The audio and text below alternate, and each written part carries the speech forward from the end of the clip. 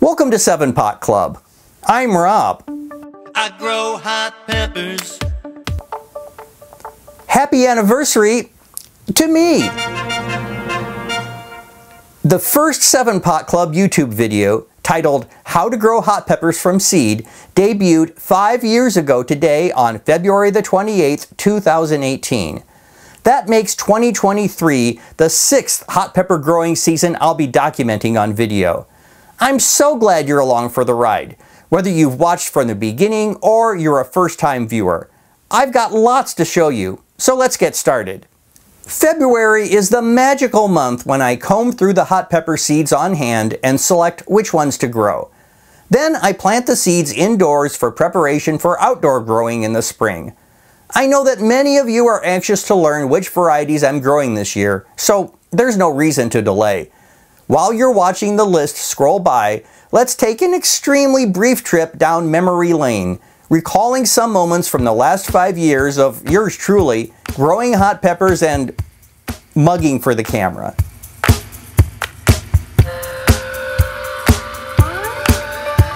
It's 2023 and won't you take another ride with me? You know it's time to do some gardening. Right now there's nowhere else I'd rather be than here with you. 2023 and me and peppers. 2023 and me and peppers. 2023 and me and peppers and you. It's all about you.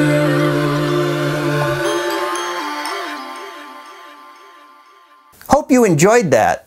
So now it's 2023 and here we go again. Planting commenced on February 6th on the dining room table.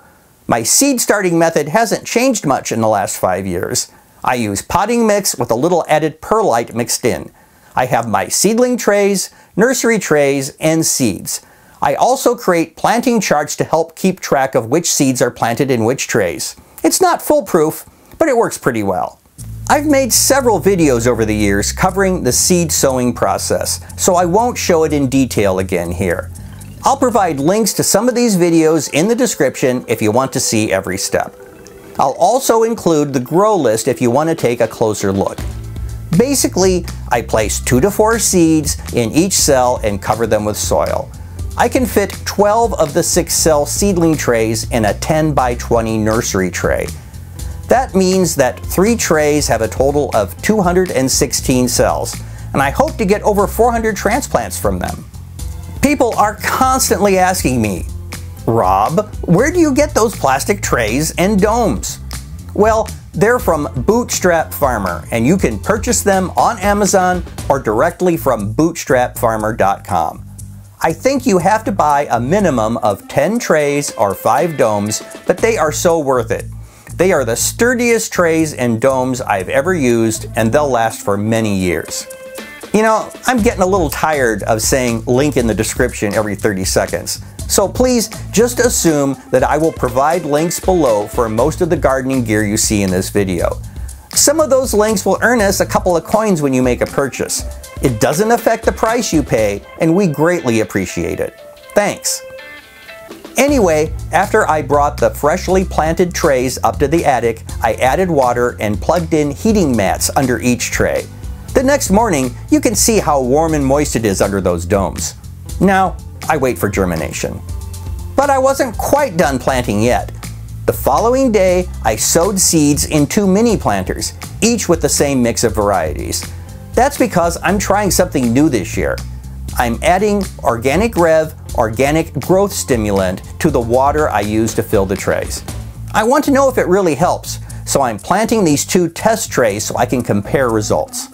In the black tray, I'm using plain tap water, while in the green tray, I'll use water to which I've added Organic Rev at the ratio of 1 tablespoon per gallon of water. I also added Organic Rev when I watered the 3 main trays. Organic Rev is manufactured right here in Minnesota, and I'll tell you much more about this amazing product in a separate video I'll shoot after I have some results to compare. I intend to keep track of these plants and continue the experiment over the course of the growing season.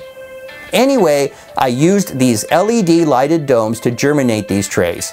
No heating mat, so they'll probably take a little longer to sprout than the larger trays. I'll put them under brighter lights after they start sprouting. Now, back to the attic to present the first pepper sprout of 2023, this Sugar Rush Stripey, which appeared 5 days post-planting. A couple of days later, quite a few started popping up.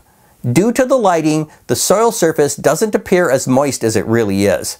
I keep it pretty saturated until all seeds have germinated. I should really make a video detailing all the techniques I use to remove seed holes that don't fall off by themselves. After many years of practice and experimentation, I have about an 80% success rate, which is double the percentage I once had. It really takes finesse and patience, neither of which come naturally to me. Anyway, I have to try and remove them. You know, I may tear off the leaves in the process, but if you don't try and remove them, the plant will surely die. After 2 weeks, at least one seed had sprouted in most of the cells. I did a survey so I could determine which varieties had not yet germinated. I circled the cells with no seedlings. Some, but not all of these slowpokes did sprout over the next few days. The test trays were now up in the attic and coming along nicely as well. From this point forward, I'll be watering once a week with Organic Rev, except for the control tray, of course, which will only get plain water. For several days, I had been removing the domes during the day and replacing them at night. This was the last time I put the domes on the trays.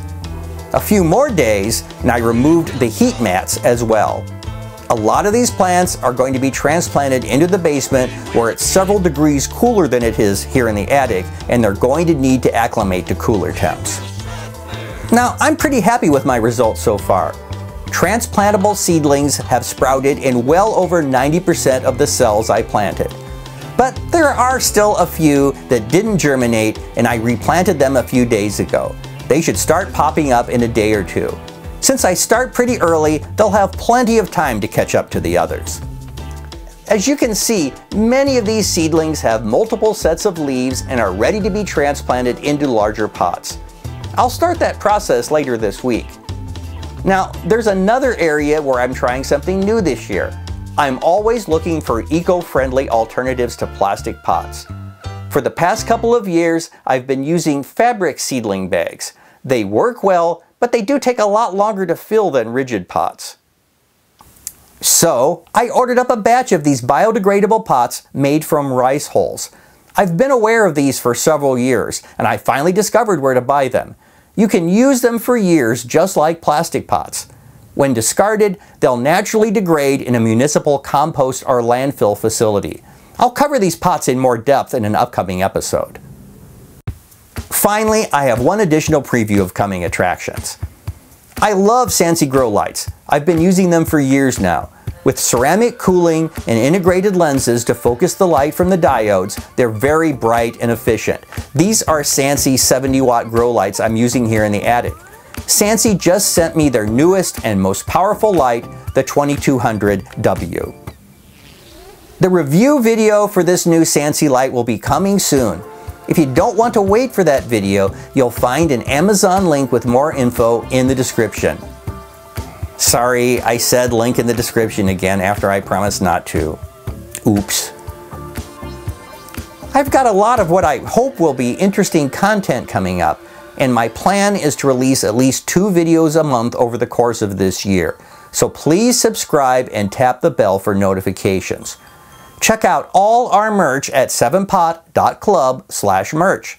If you'd like a free 7Pot Club membership card and stickers, get the details at 7pot.club/card.